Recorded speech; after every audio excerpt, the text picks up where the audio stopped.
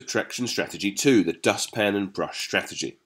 In this strategy, you use the brush to clean up the number that you're subtracting to make it tidier. But you've got to remember, when you're cleaning up, you have to be fair, and you've got to clean up both sides by the same amount. Otherwise, you change the sum. This strategy is great to use when the number you are subtracting is already nearly tidy. So you want to do this when you're taking away something that's nearly tidy. So look at an example.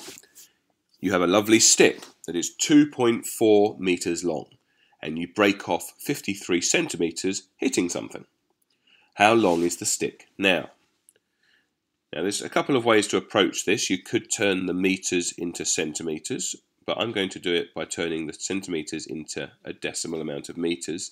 So we have a 2.4 meter stick, and 53 centimeters that we break off is the same as breaking off 0.53. No meters, 53 centimeters. So that's the sum that I'm going to be doing. If you wanted to, you could make it 240 take away 53, and that would be 240 centimeters take away 53 centimeters. It's the same thing.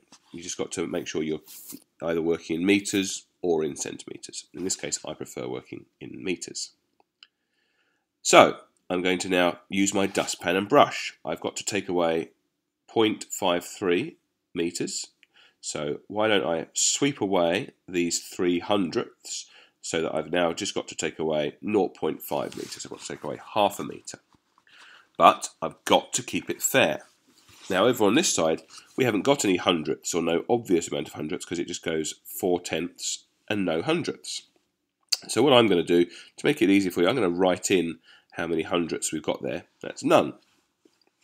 Now we can see we've actually got 40 hundredths. 4/10 and no hundredths is 40 hundredths, and we've got to take away 3 of those hundredths. So 40 take away 3 is, of course, 37.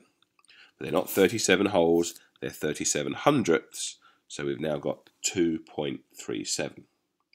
So just make sure you understood that. We took away 3 hundredths from this side to get down to just 0.5, and we took away 3 hundredths from this side to get down to 2.37, because we had 2.40.